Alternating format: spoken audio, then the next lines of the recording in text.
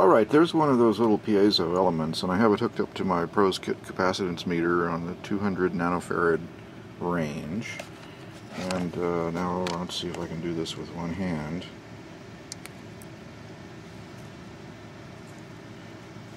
Okay.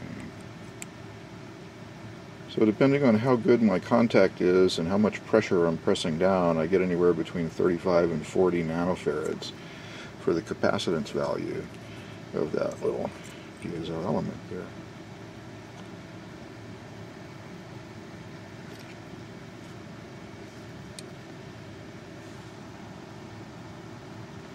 Alright, so now what I've got over here is I've disconnected the piezo element on the end there, and instead of the piezo element I've substituted in 50 nanofarads of capacitance. This is two 100 nanofarad caps in series there. And so it's just exactly in the circuit where the piezo was. The piezo is out now. And we have the current monitoring resistor and the input voltage probe and the input from the function generator here and here, the other end of the non-inductive current viewing resistor in its Kelvin probe configuration, and no input LED and the output LED there.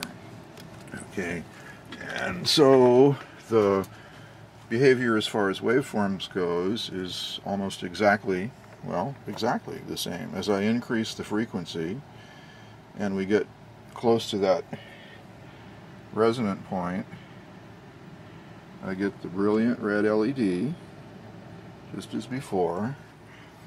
And when we get to the point where the coil starts to provide considerable reactance, we get the distortion in the wave shape and the dropping down from the 10 volts peak to peak at the lower frequency. You can see how the current here is now at 50 millivolts per division, and that's correct. In the last video I had the probe on the wrong attenuation, so the numbers that I quote for current in the last video should be divided by 10. Alright, so here we actually have 50 millivolts per division. We're on the 1x side of the thing there, okay? And 10 volts peak to peak here, 5 volts per division. So as I go up in frequency, you can see that the current value rises until we get to that point right in there where we really get the dropping in the output voltage and starting to see the distorted wave shape. And that's where we get the brilliant pass through there. And then here's that same little double humped peak. That's all of this is looking just exactly the same as what we had when we had the piezo in there. Okay?